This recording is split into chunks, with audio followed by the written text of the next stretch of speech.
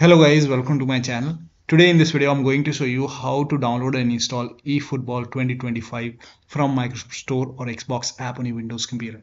So if you want to install it from Microsoft Store, open Microsoft Store on your computer and then type in eFootball in the search box.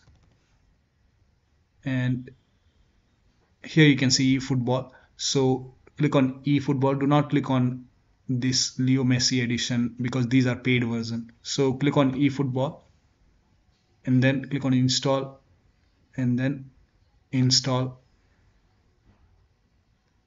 and here you can see starting download. You can see the status in library, so go to library and you can see the game is downloading over here.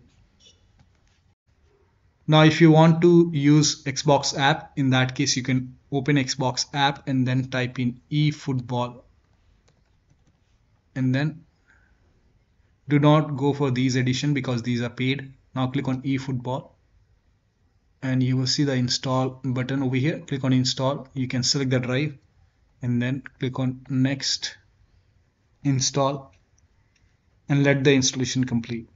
So this is how you can download, install and play eFootball 2025 from Xbox app or Microsoft Store on your Windows computer. So that'll be all. Thank you so much for your time, and please like this video and subscribe to my channel.